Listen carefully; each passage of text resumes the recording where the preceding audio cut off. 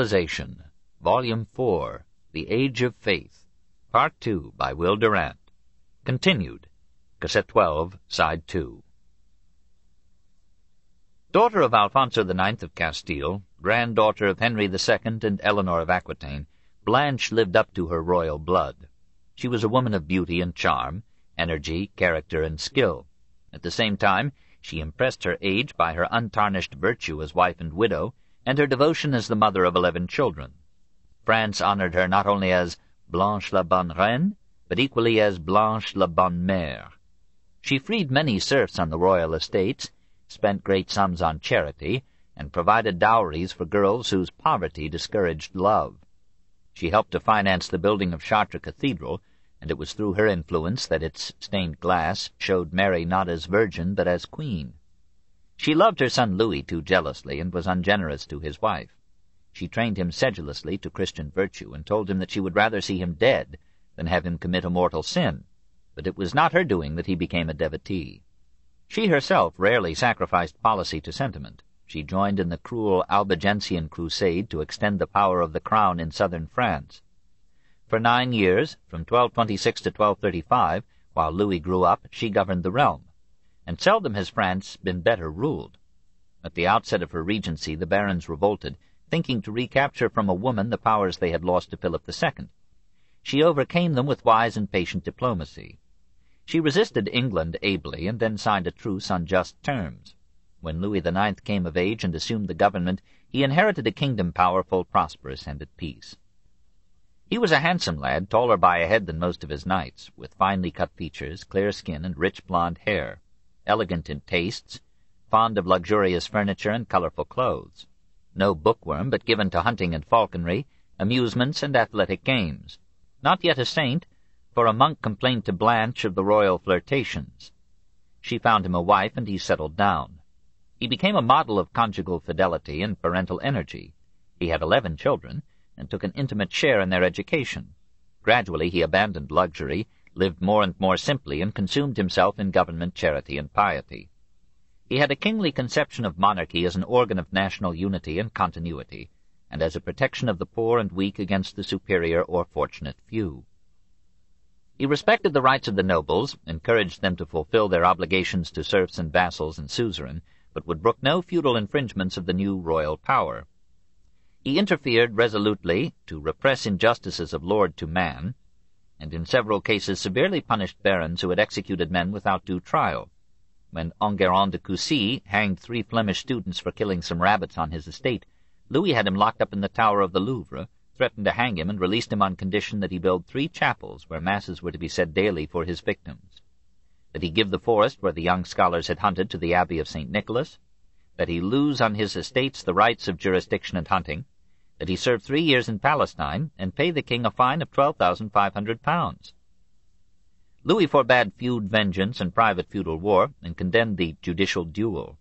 As trial by evidence replaced trial by combat, the baronial courts were progressively superseded by the royal courts organized in each locality by the bailiffs of the king.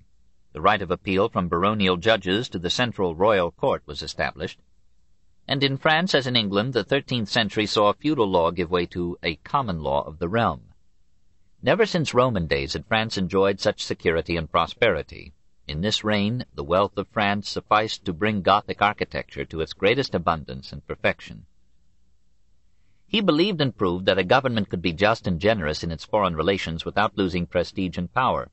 He avoided war as long as possible, but when aggression threatened, he organized his armies efficiently, planned his campaigns, and, in Europe, carried them through with energy and skill to an honorable peace that left no passion for revenge. As soon as the safety of France was assured, he adopted a policy of conciliation, which accepted the compromise of opposed rights while rejecting the appeasement of unjust claims. He restored to England and Spain territory that his predecessors had seized. His counselors mourned, but peace endured, and France remained free from attack even during the long absences of Louis on crusades.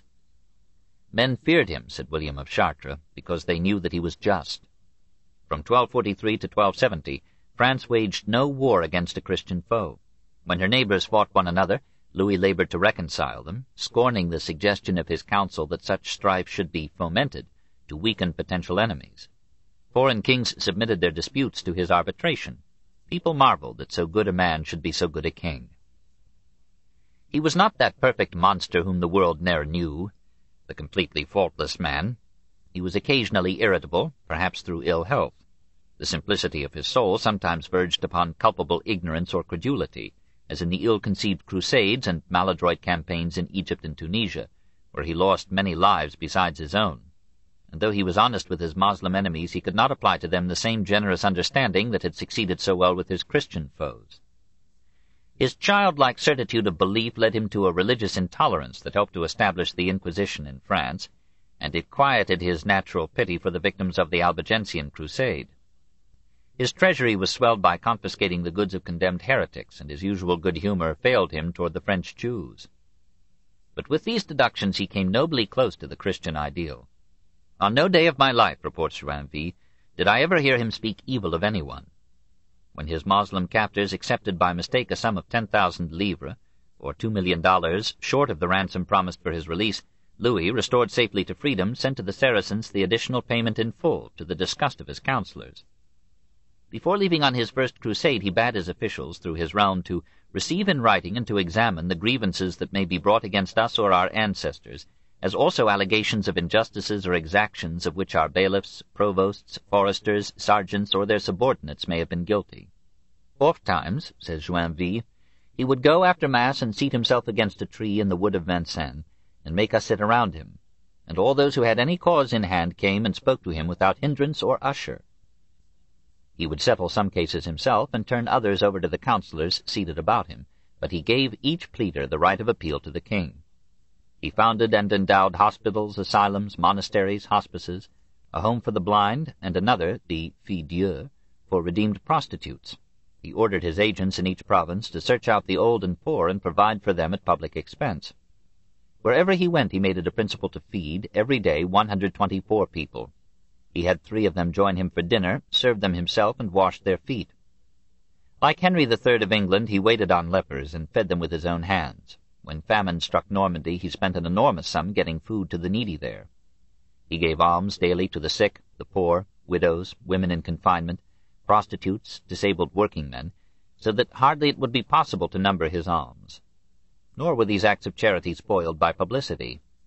The poor whose feet he washed were chosen from the blind, the act was done in private, and the recipients were not told that their attendant was the king. His ascetic self-lacerations were unknown to others until revealed on his flesh after his death. In the campaign of 1242, he contracted malaria in the marshy regions of Saintonge. It brought on pernicious anemia, and in 1244 he was near death. Perhaps such experiences turned him more and more to religion. Indeed, it was on recovering from that illness that he took the oath to crusade. He weakened himself with ascetic self-mortification. When he returned from his first crusade, aged only 38, he was already bent and bald, and nothing remained of his youthful beauty except the radiant grace of his simple faith and good will.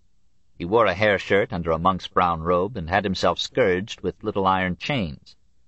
He loved the new monastic orders, Franciscans and Dominicans, gave to them without stint, and was with difficulty dissuaded from himself becoming a Franciscan. He heard 2 masses daily, recited the canonical prayers of Tierce, Sext, None, Vespers, and Compline, said 50 Ave Marias before retiring, and rose at midnight to join the priests at matins in the chapel. He abstained from marital intercourse in Advent and Lent. Most of his subjects smiled at his devotions and called him Brother Louis. One bold woman told him, "It would be better that another should be king in your place, for you are only king of the Franciscans and the Dominicans. It is an outrage that you should be king of France. It is a great marvel that they don't put you out." Louis replied, "You tell the truth. I am not worthy to be king, and if it had pleased our Saviour, another would have been in my place, who would have known better how to govern the kingdom."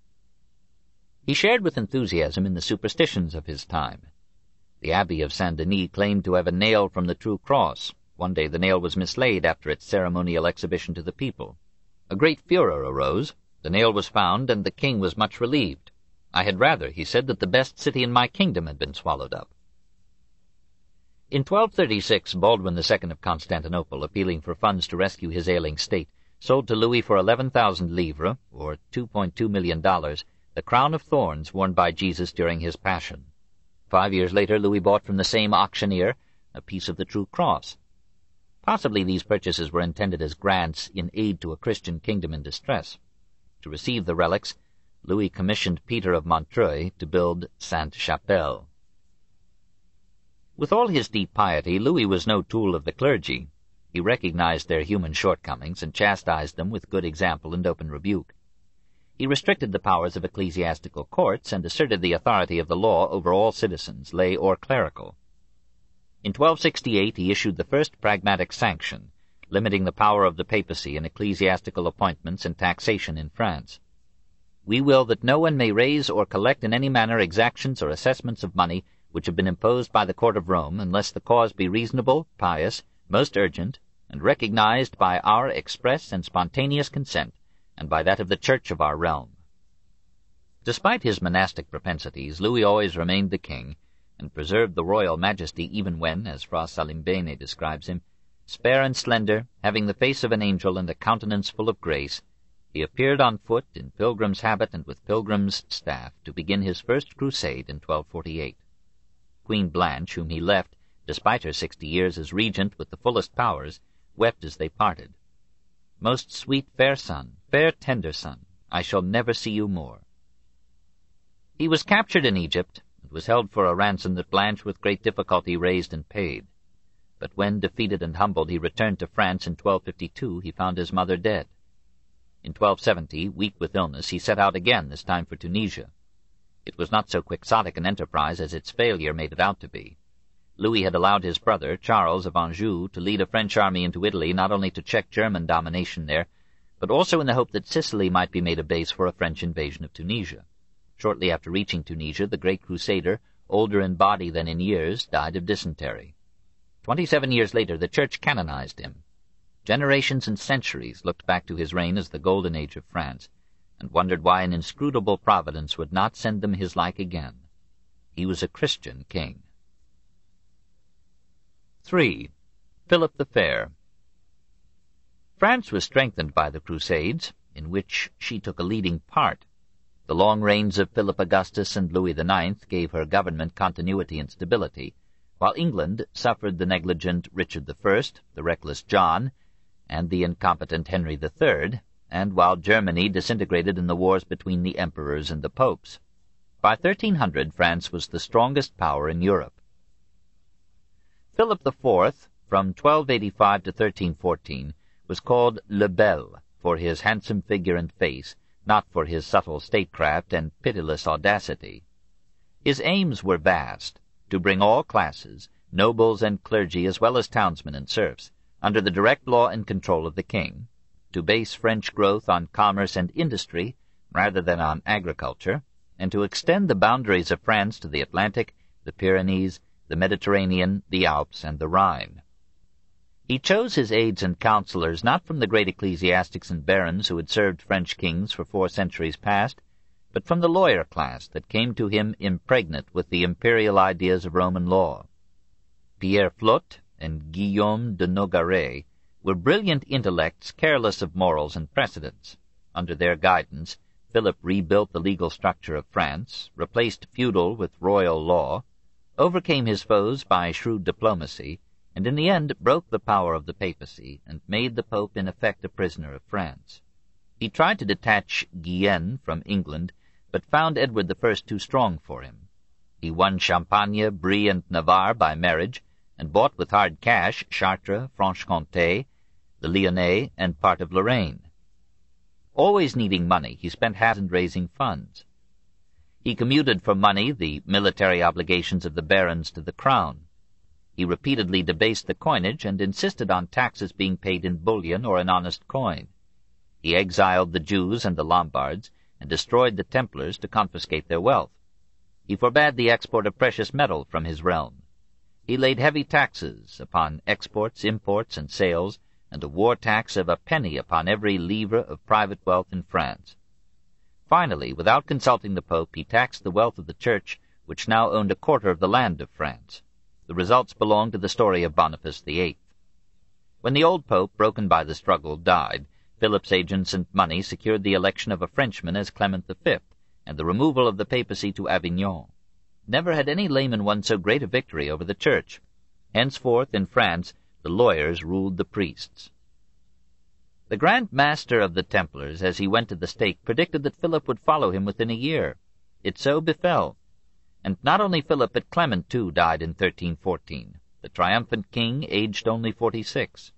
The French people had admired his tenacity and courage, and had upheld him against Boniface, but they cursed his memory as the most grasping monarch in their history.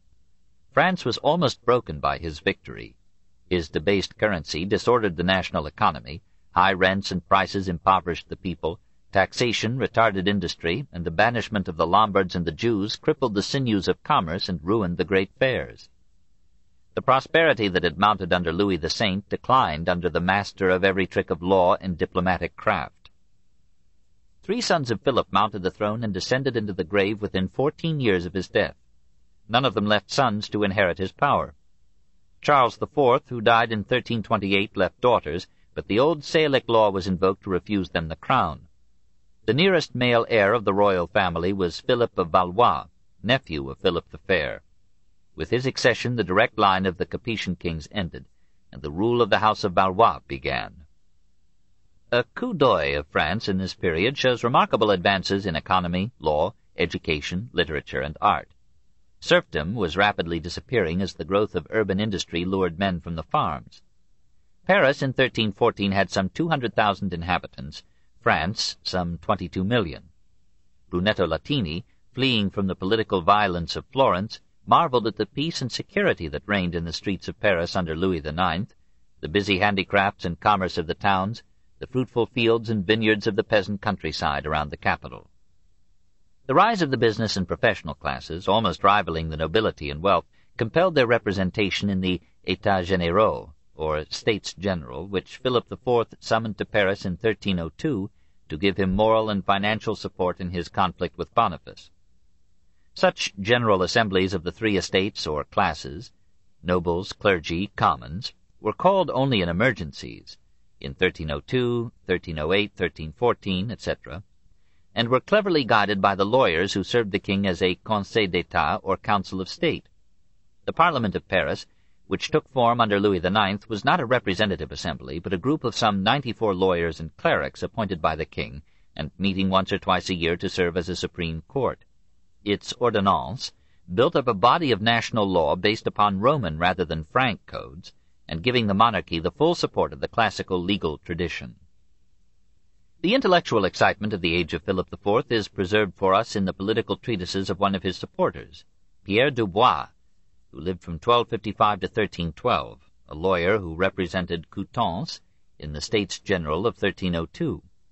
In a Supplication du peuple de France au roi contre le pape Boniface, an appeal of the people of France to the king against Pope Boniface of 1304, and in a tract on the recovery of the Holy Land of 1306, Dubois threw out suggestions that revealed the sharp division that now separated the legal from the ecclesiastical mind in France. The Church, said Dubois, should be disendowed, should no longer receive financial support from the state. The French Church should be separated from Rome, the papacy should be divorced from all temporal power, and the authority of the state should be supreme. Philip should be made emperor of a united Europe, with Constantinople as his capital. An international court should be set up to adjudicate the quarrels of nations, and an economic boycott should be declared against any Christian nation that warred upon another. A school of Oriental studies should be established at Rome. Women should have the same educational opportunities and political rights as men. It was the age of the troubadours in Provence, of the trouvères in the north, of the chansons de Roland and other chansons de geste, of Aucassin et Nicolette, and the Roman de la Rose, of the first outstanding French historians, Villardouin and Joinville. In this period great universities were organized in Paris, Orléans, Angers, Toulouse, and Montpellier. It began with Rosselin and Abelard, and culminated in the zenith of the scholastic philosophy. It was the age of the Gothic ecstasy, of the majestic cathedrals of Saint-Denis, Chartres, Notre-Dame, Amiens, and Reims, and of Gothic sculpture in its most spiritual perfection. Frenchmen were forgivably proud of their country, their capital, and their culture. A national unifying patriotism was replacing the provincialism of the feudal era. Already, as in the Chanson de Roland, Men spoke lovingly of la douce France, sweet France.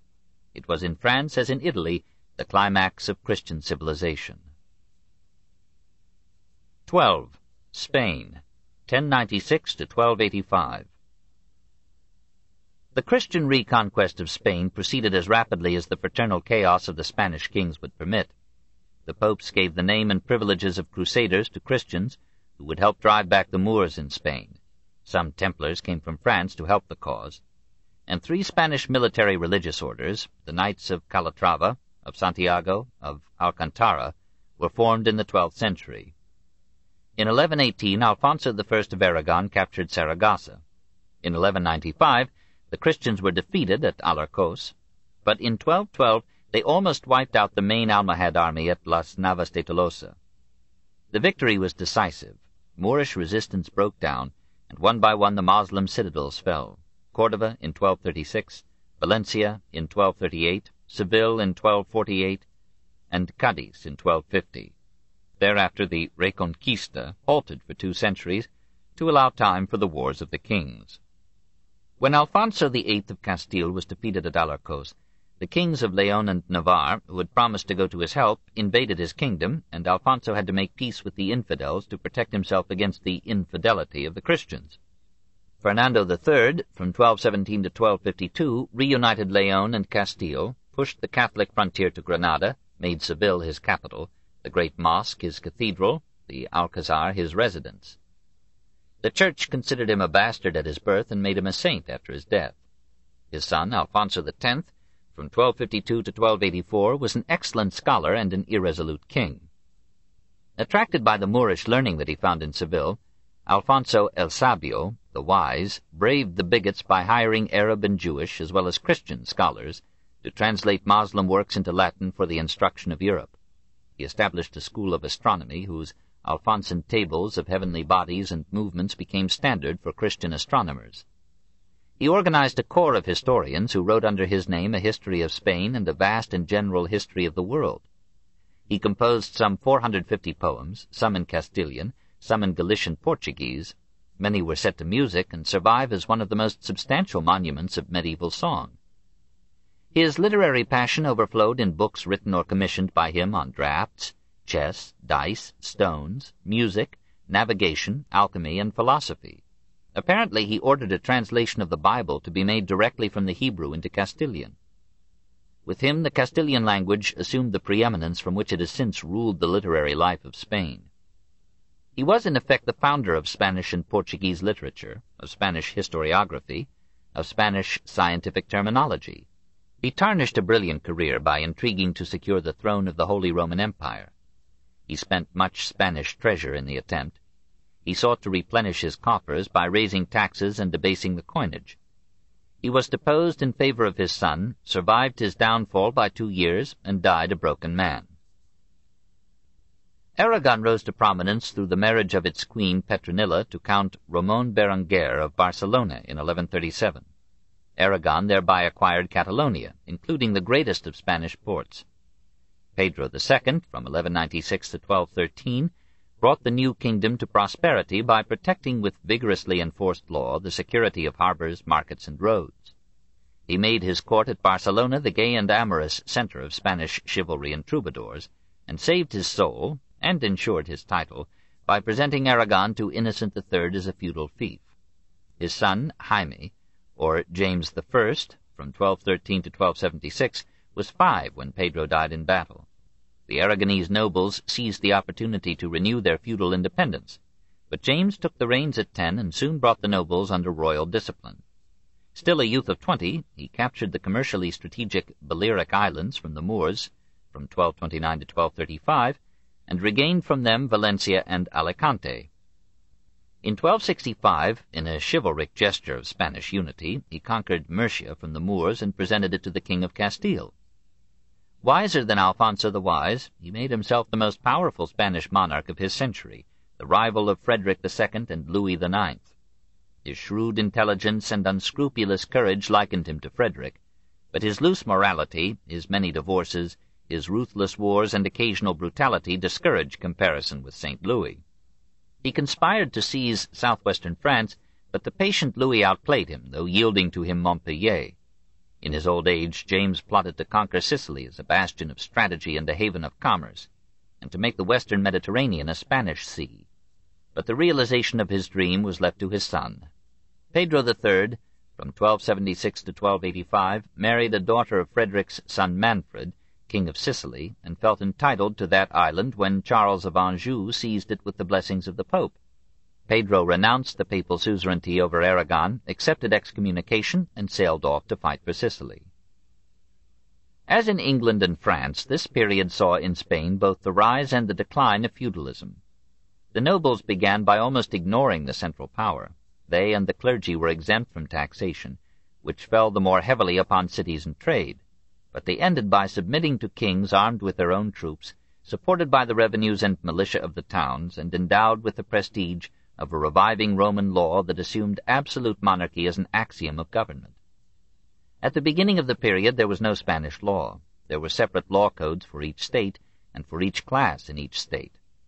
Fernando III began, Alfonso X completed, a new system of Castilian law, which from its 7 divisions came to be known as the Siete Partidas, or Laws of the 7 Parts, from 1260 to 1265. One of the most complete and important codes in legal history.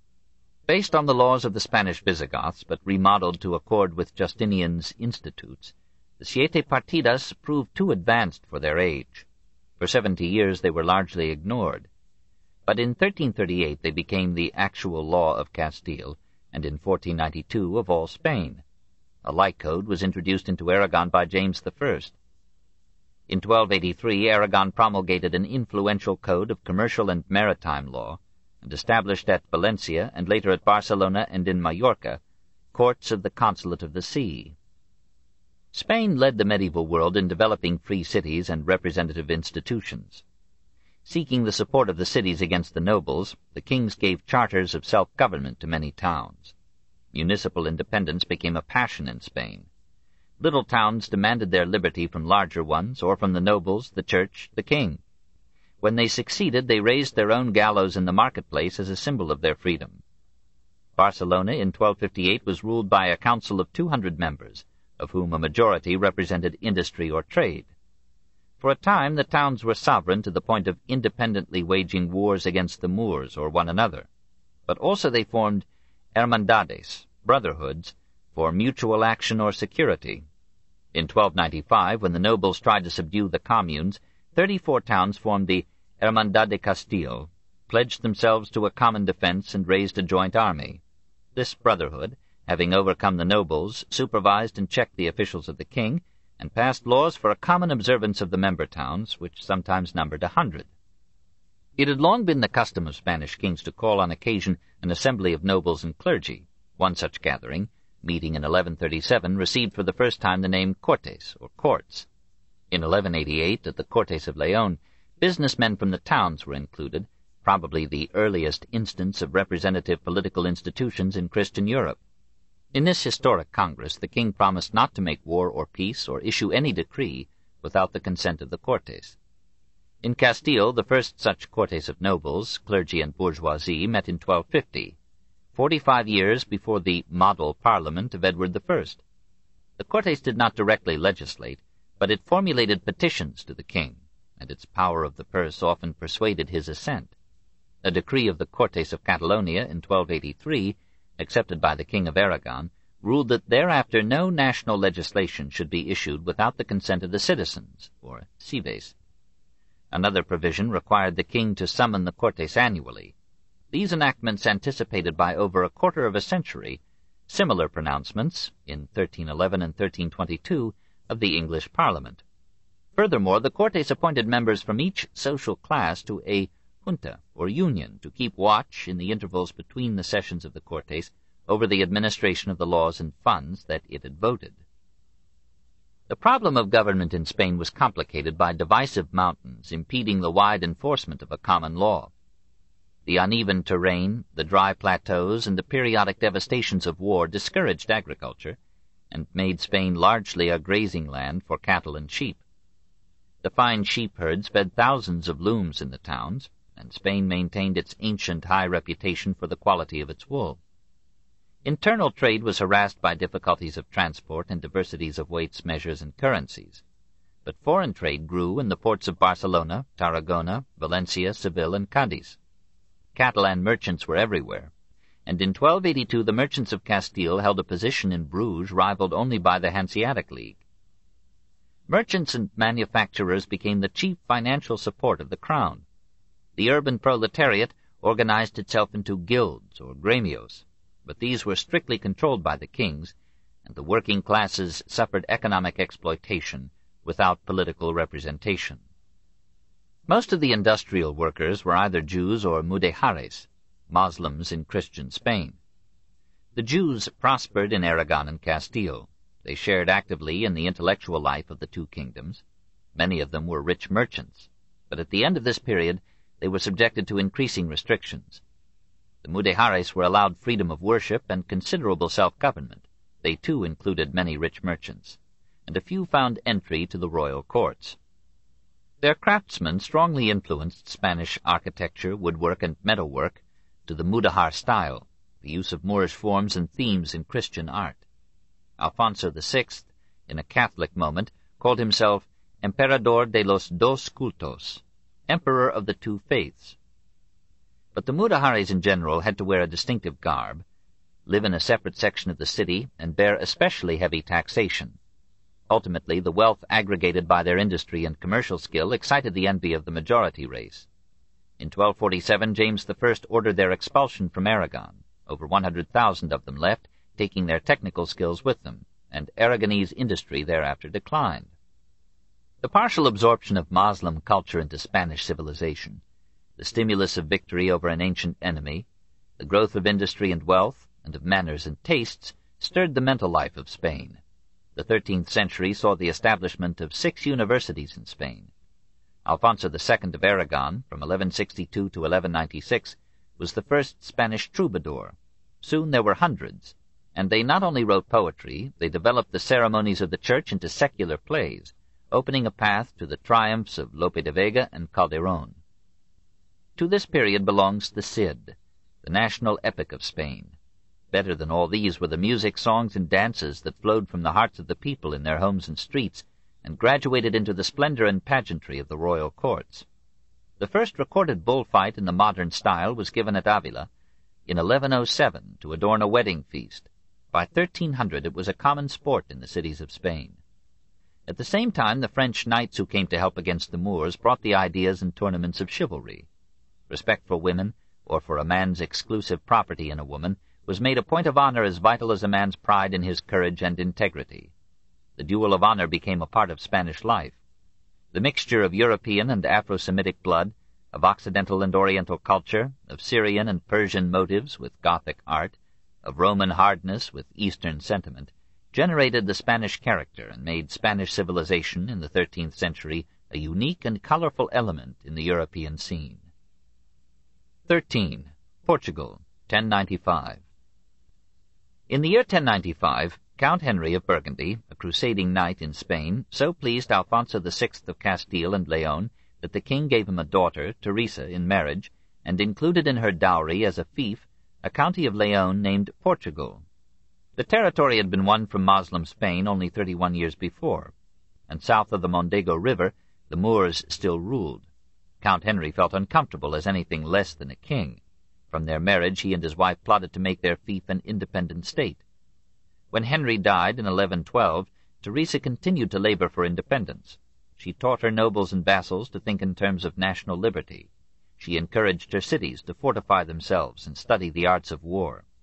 She led her soldiers in person on campaign after campaign, and between wars she surrounded herself with musicians, poets, and lovers. She was defeated, captured, released, and restored to her fief. She lavished funds upon an illicit love, was deposed, went into exile with her lover, and died in poverty in 1130. It was through her inspiration and preparations that her son, Alfonso I Enriquez, from 1128 to 1185, achieved her aims. Alfonso VII of Castile promised to recognize him as sovereign ruler of any land that he might conquer from the Moors below the Douro River.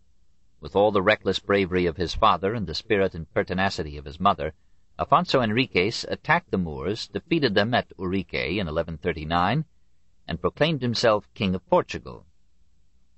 The hierarchy persuaded the two kings to submit the matter to Pope Innocent II, who decided in favor of Castile.